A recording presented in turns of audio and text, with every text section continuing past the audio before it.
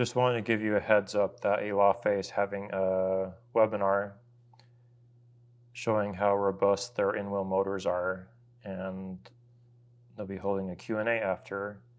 So if you have any questions, you can prepare now. You can sign up here. This will be in the description of the video. So you can pre-submit questions, which I recommend. I don't know how in-depth they'll be able to answer Aptera questions. You can certainly try.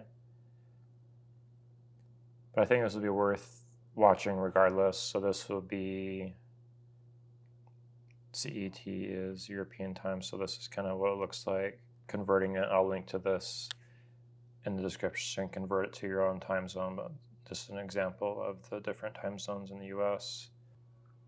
So I imagine they'll have some good info from this event. I'll do my best to attend it. And yeah, what questions do you have for Elaphe that you're curious about?